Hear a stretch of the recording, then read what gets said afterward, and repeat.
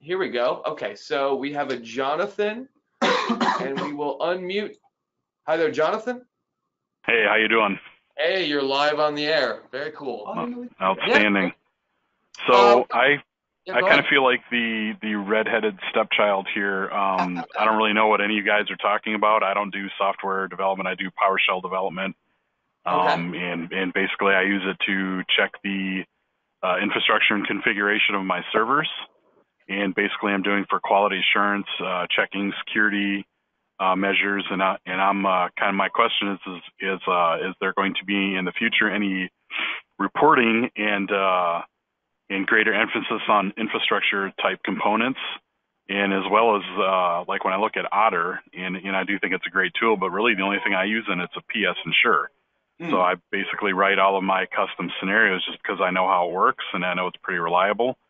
And probably one of my greatest struggles with Otter is the occasional hiccup where I have to do a lot of digging just to find out why something didn't work or whatever. And sometimes it's something wrong with the product. Sometimes it's me because I'm not the brightest bulb on the tree, but that's the way it goes. So that's my question. Cool. Thank you very much. So actually, this is what this, I mean, I'm just pointing to the word compliance, ITIL, ISM, ITSM is all about. Absolutely, because what you're talking about as far as the reporting, as far as that is everything that's going into this compliance-driven feature, whether that's reporting. One of the big things that we are planning to do in this is basically it's not really ensuring the configuration of a server, but what it's doing is it's making, ensuring is saying if it's not in this configuration, put it in this configuration. So that's the right thing. But what we want to put in is to say, make sure that this server, or report on the fact that this server is missing this thing. So I'll give you the simplest thing to do is, let's say, a firewall port, right?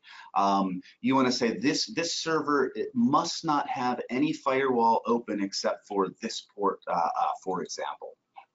So long story short, that's absolutely something that we want to do. In fact, we're in the process of sort of researching it now, but this is a really big topic because it's how do, I don't have a lot of my background and experience personally comes from really the software development side. I've learned a ton about the operations side, but what we really want to get into a point is we have a lot of customers who are doing it with our tools.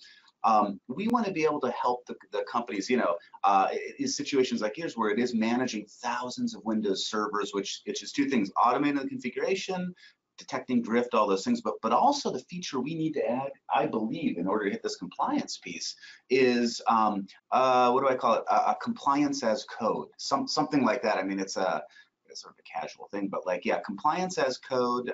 The idea with the compliance as code is you basically will just say, I want this set of servers must have these patches installed. Don't install them, just tell me if they don't. So that is a big piece because, and the reason for this is there's a lot of things that compliance that you're just checking for. We will also try to build out pre-built compliance packages. But anyway, it'll be things like for SOX, for HIPAA, there's these pre-built compliance packages that'll say all the servers must have this configuration. It's very specific. It's like FTP is not enabled. Or if FTP is enabled, anonymous isn't allowed, or TLS 1.2, it's things like that. So that's sort of so that's definitely the direction, is that compliance thing, but also reporting is going to be very important.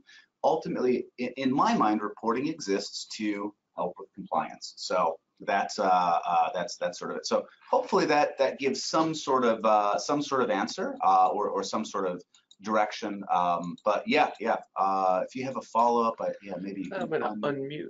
No, I just wanted to make the follow-up comment. I think that's really great. Compliance is most definitely code. If you manage any infrastructure, group policy was a great tool 20 years ago. It's definitely outdated, not received the improvements or the tender loving care it needs, and it's very cumbersome when you're managing 5 different forests and 8 to 10 domains. So that makes things very challenging. And of course, they're not, most of them are all different organizations that have kind of fallen into one. So code is definitely key here, and definitely not a GUI tool. And I'm looking forward to seeing some infrastructure side improvements and love. So thank you for that answer. Awesome. Great, Yeah, we'll give us a few months and we'll be at least closer to learning what this means and how to incorporate it in our products. From what I've talked to other customers, we are awfully close. So okay, and I'm more than willing to help you guys work. If you have any questions or anything you guys need from me, let me know. Absolutely. Awesome. Absolutely. I'll reach out for sure. Thanks. Yeah. Thanks for the question.